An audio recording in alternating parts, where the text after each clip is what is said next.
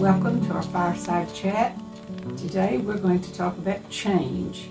It's something that happens to all of us, and I don't always like it, and I'm slow to change because I like things comfortable the way they are, but it's something that we go through and either embrace it and learn from it and grow, or we decline.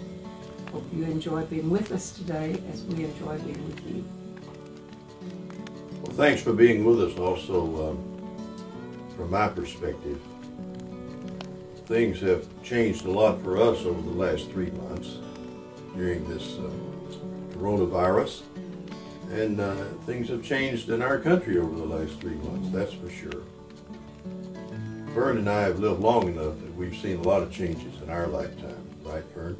From horse and buggy to cars, from no telephones to telephones. So, as we thought about changes, we wanted to just share with you that change is inevitable, that everybody experiences it. And I've run across some wonderful quotes about change that I wanted to share with you. One of them is from Socrates, who said, "The secret of change is to focus all of your energy not on fighting the old, but on building the new." Another quote that I liked was from Albert Einstein, who said, "The measure of intelligence is the ability to change." So all of us need to be able to be humble enough and wise enough to accept change when it comes our way. We've lived in many different places, Texas, Oklahoma, Alabama, Arkansas, Tennessee, New York. I've loved each place we've ever lived and never wanted to change, but every change has been wonderful, and I've experienced some great things through those changes. Isaiah said, "For the heavens are higher than the earth, and so are my thoughts higher than your thoughts, and my ways higher than your ways."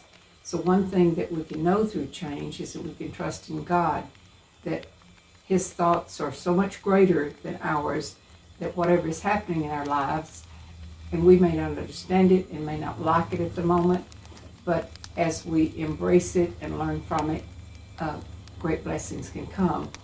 In Hebrews, the writer said that, "Be not forgetful to entertain strangers, for thereby some have entertained angels unaware." And so many times people have come to my door that had difficult problems, and I didn't want to handle them and could say, "Oh no, Lord, not this one. I can't handle this one." And again, He would say, "I know, my child, you can't, but I can. Let me use you." And then watch the change come about in that person, and at the same time, the blessings that I received from that person that I had no idea. Really, an angel unaware blessed my life because of the change that happened. We are here at the Timothy Hill Children's Ranch. This is the hospitality house where we live, and it usually is open to a lot of guests, but for the past 3 months, the hospitality house has been closed because of the virus. But at the ranch, we work with boys and girls, young people, and one of the wonderful things that we love and enjoy about this work is seeing young people make changes in their lives. Yes.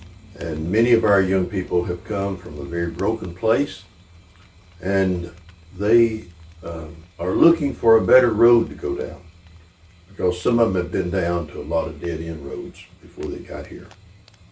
They've come many times from broken places, from families that had difficulties and problems, and many of our young people have come from homes where there was not a father present, and sometimes not a mother either.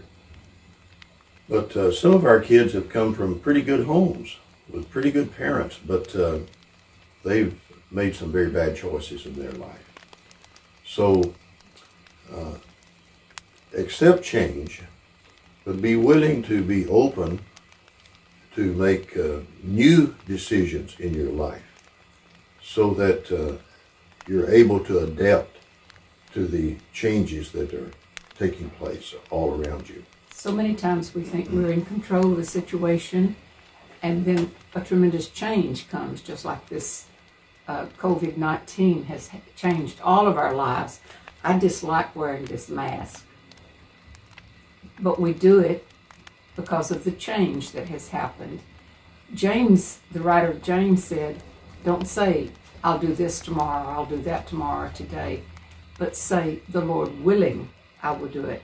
Only God knows what the next moment holds, really.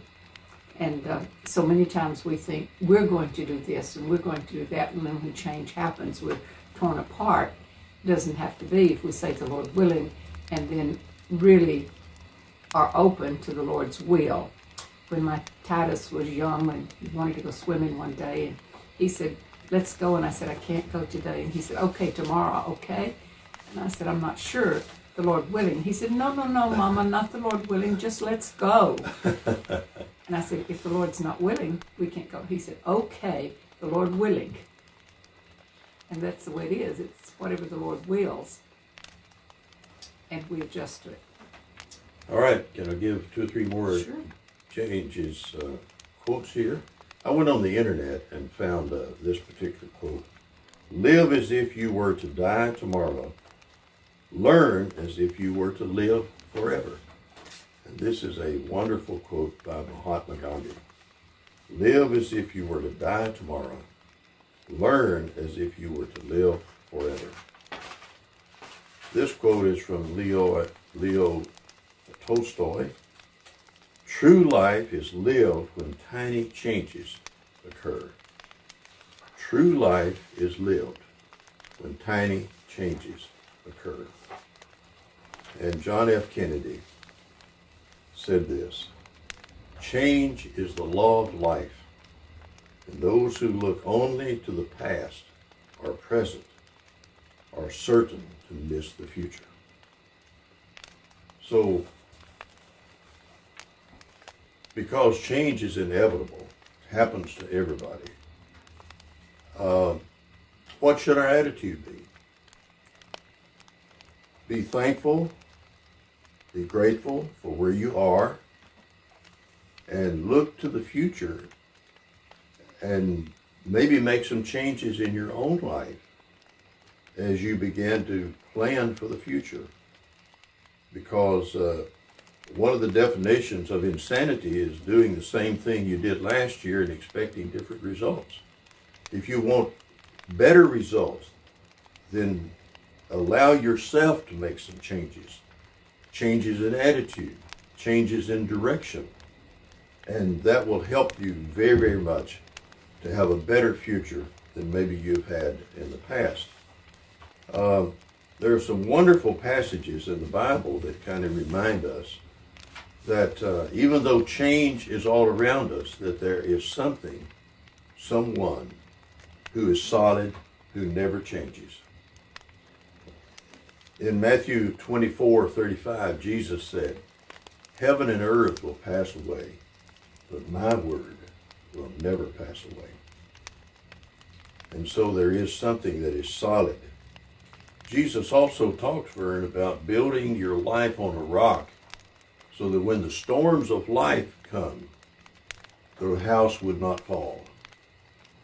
And he contrasted the foolish man and the wise man. And the foolish man builds his house on the sand. And we've seen houses out here on Long Island sometimes Washed away. built on the sand who were washed, those houses were washed away when the storm came. But Jesus says, build your house on a rock. And that rock is knowing God, listening to God, obeying God, loving God.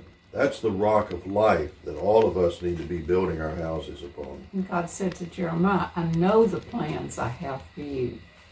Plans to prosper you and not to harm you. Plans to give you a hope in the future. God has plans for each of our lives.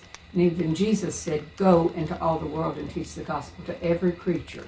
And he that believeth and is baptized shall be saved. when Jesus said, go teach, he was talking about change. We change from being angry and wrathful and bitter and hateful and full of all of those things into people who are honest and sincere and loving and kind and patient. And it's a beautiful change. And his plans are so much greater for us than what we plan for ourselves if we can just submit to those plans and change. Fern, I believe that God really wants to change the whole world. Absolutely. And there's some changes that really need to be made in the world, right? And those changes there's begin, good and evil all around. Yeah, and those changes begin with me. Yes, they begin with each one of us.